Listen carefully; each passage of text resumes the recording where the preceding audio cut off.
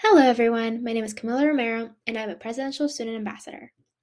Every year that passes, our lives get busier and busier. I have spent years trying to figure out what is the best way to organize my life for both college and my personal life. Today, I am going to show you how Notion organized my life and how you can organize yours.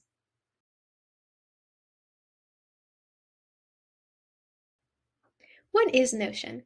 It is an all-in-one workspace where you can write, plan, and organize with flexibility. I track my finances, habits, assignment due dates, important class information, and so much more. If you can measure it, you can track it on Notion. It is available on the web or as an app on Mac or Windows, making it easily accessible to anyone. So, why should you download Notion?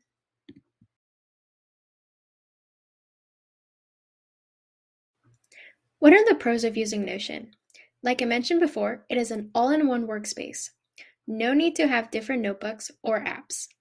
Before switching to Notion, I used to have a notebook for finances, a planner for my class assignments, and Google Drive folders with all of my important class information.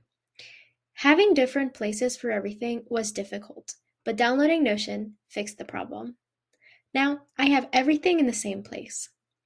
You can also use templates online. There are thousands and thousands of different templates that can track anything you can imagine. Templates can be found on Notion, on Pinterest, or even YouTube. Once you have these templates downloaded, you can edit them however you like. Which brings me to this point. It is incredibly customizable. You can add pictures, change colors, change fonts. Just like a bullet journal, you can customize it to whatever fits with your life. It is very quick to use once it is set up. You can easily add and get rid of sections on your Notion workspace. If you accidentally delete something, you can always undo it. On paper, unfortunately, you don't have that capability. So, how do you start?